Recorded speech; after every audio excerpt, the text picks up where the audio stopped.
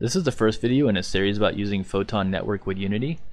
Over the next several videos, I'm going to talk about making a lobby, managing player data on the server, relaying player data to other players, level transitioning techniques, good networking practices, and more. I'm going to start by right away saving the scene with Control S. I'm just going to call it main.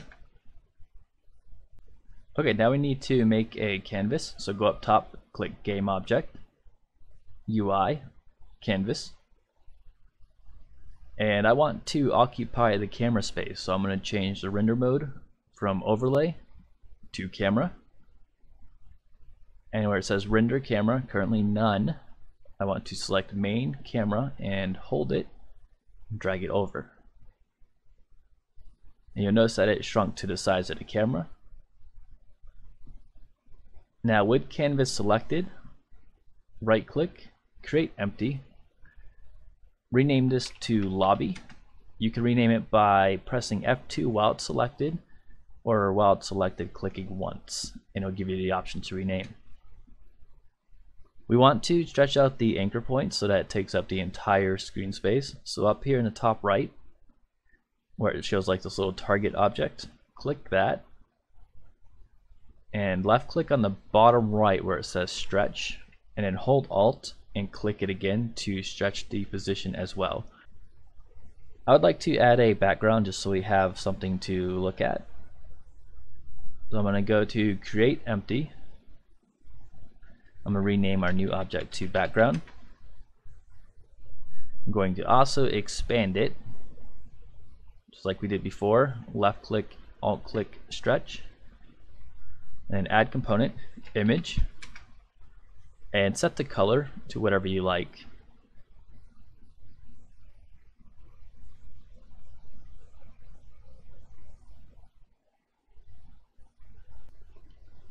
Now we need to add a scroll view, which will hold the list of rooms that we have.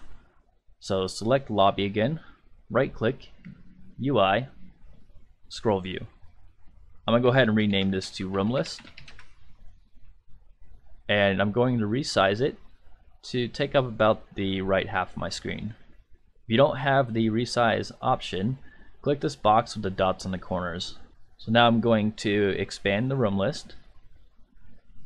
And right over here where it says horizontal scroll bar and vertical scroll bar, I'm going to click the little dot to the right, and I'm going to set these to none because I do not want to use scroll bars. If you do, you can certainly leave those in there.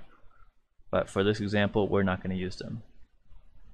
And then I'm going to change the movement type to vertical only, so that means unchecking horizontal. Now that I've disabled my scroll bars, I can go ahead and delete the objects related to them. So on the left, scroll bar horizontal and vertical, I'm going to delete. And I selected multiple objects at once by holding Control and clicking them. Go ahead and open up viewport, select content, and we're going to add the components vertical layout group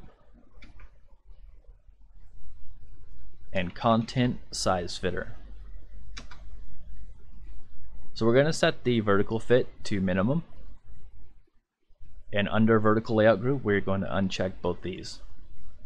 If you left your scroll bars, you probably want to keep the child alignment at the upper left, but since I removed mine, I'm going to use the upper center.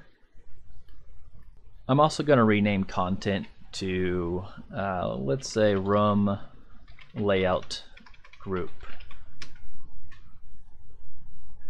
Now we just need to make something that will go inside this list here.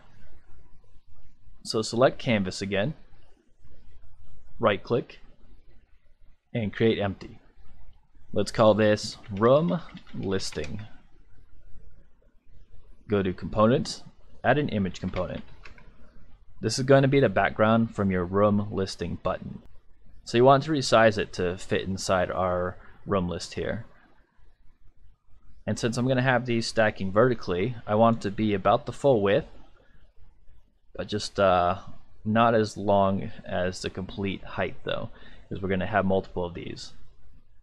So now we need to add a layout element component. This tells the object that it's part of a layout group. we need to add a button script so that we can click it later. Right, now with room listing selected, right click, create empty. I'll call it room name text. Set the anchor point to stretch, left click and alt click to set both of those. I'm going to add a text component, and this will be where the name of our room will be. Let's set some default text just to see what it looks like. And it's not showing up right now. That's because we have a white font on a white background. So let's go ahead and change that to something a little bit darker. And you can still see it. It's just right up there. But it is a bit tiny. So we want to change the size to about 64. I'm going to go ahead and align it to the middle. And we don't need rich text for this, so I'm going to uncheck that. And I'm going to zoom back out. And that's all we need for our room listing. So I'm going to click the room listing in the left on the hierarchy. Now I'm going to drag it down here to make it a prefab. And I'm going to delete the one in our scene. So go ahead and save your scene. Now we're going to make a button to allow us to create a room instead of just joining one. So select lobby again in the hierarchy on the left. Right click, create empty. We'll call it create room. Add an image component, which would be the background. Add a button component so that we can click it. And go ahead and drag it to take up most of the left side, but leave a little room on top.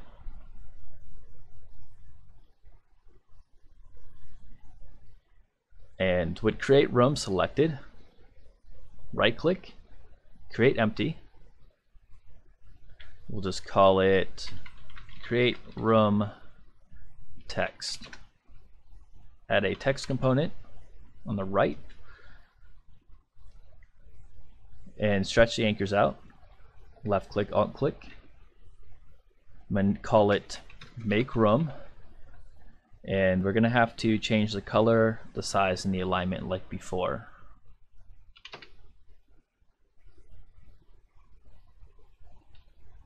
So now we need an input field so that the user can type in what they want to name the room. So select create room, right click, create empty. We'll call it create room input. And I'm going to resize it to take up the top area here, what we left earlier.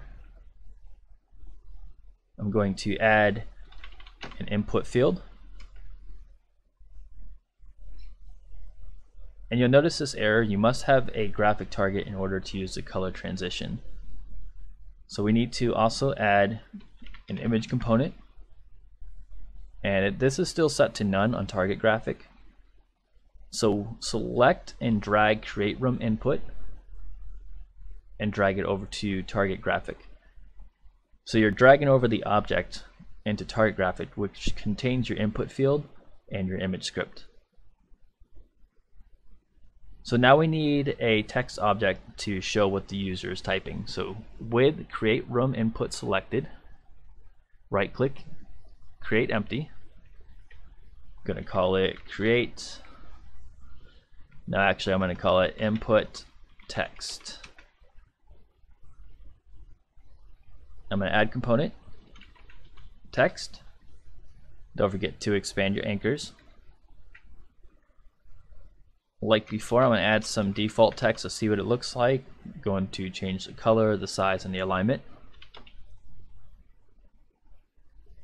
So this is what the user will see when they type in stuff.